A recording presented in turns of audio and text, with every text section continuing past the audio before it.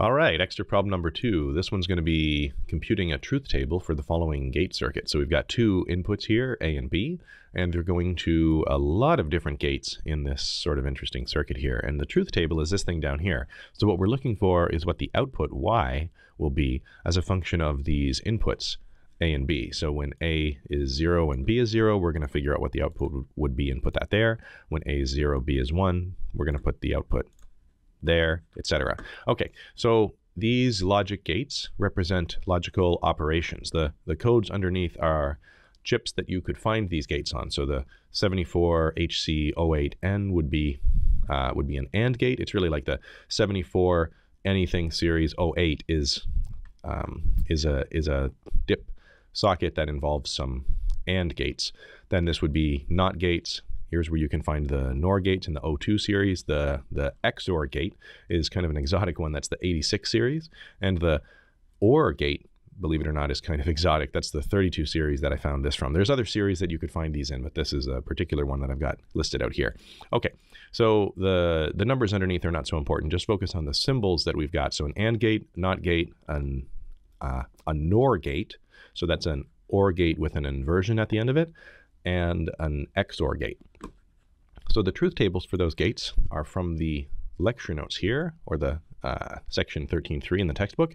So an AND gate will have a truth table kind of like this. It only returns true if both of the inputs were true. Otherwise, it returns false. The OR gate will return true as long as any one of the inputs is true. The only time it returns false is if both inputs were false. The NOT gate just inverts whatever its single input was, so it returns true when its input was false and vice versa. The XOR gate, or exclusive OR, returns true as long as exactly one of its inputs were true.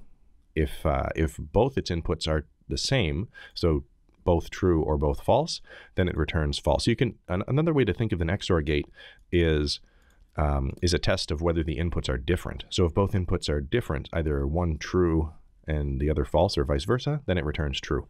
The NAND gate is the inverse of an AND gate. So it returns false whenever an AND gate would return true, and vice versa, returns true whenever an AND gate would return false. And the NOR gate is similarly the inverse of an OR gate. It returns false whenever the OR gate would return true, and vice versa. So these are exactly the same as AND gates followed by inverters and OR gates followed by inverters. All right, so back to the problem. The easiest way to analyze this, rather than jumping right from the inputs to the outputs, is to assign some intermediate things along the way. So for instance, we can put in another column here and then output what the output of U6A would be, which is our XOR gate. So U6A is getting A and B as its inputs. So now we just look over at A and B and then write down the truth table for an XOR gate. So that's going to be 0 and 1, 1, and 0. Okay, now we've got that figured out. So we can, when we need it, we'll have the input to this NOR gate over there figured out too. So let's add in some more columns here. So how about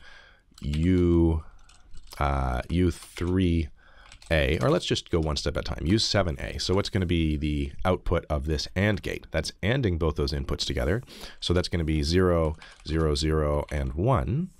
And then if we invert that, the output of U3A there, U3A, is not the output of this AND gate, which was this column. So that's going to be 1, 1, 1, and 0. Okay, so now we've got both of the inputs to this NOR gate figured out, and that's the inputs in this column and this column. So if we take these two and we were to OR them together, then we would get a 1 as long as any one of them is a 1. If you were to NOR them, then you'll get a 0 in that case, and the only time you'll get a 1 is if both the inputs were a 0. So that means that U2A is returning a 0 unless we are in this situation when both of those inputs were a 0. Okay, now the last thing, Y, is now an OR between U2A and actually A.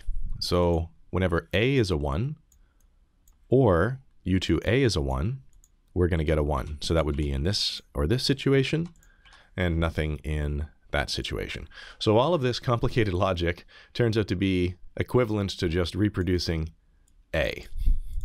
Right. So this is why analyzing these circuits is pretty useful, because, you know, suppose some designer proposes this logic chain and you find yourself working through a series of decisions that's all up to this. And then at the end of it, if you analyze it, you say, hey, wait a minute, hang on, this output is only ever true whenever A is true and B doesn't matter. Well, you could simplify things a lot if you could get rid of all of that and then just tie A to the output. There you go. Cost savings. Time for promotion.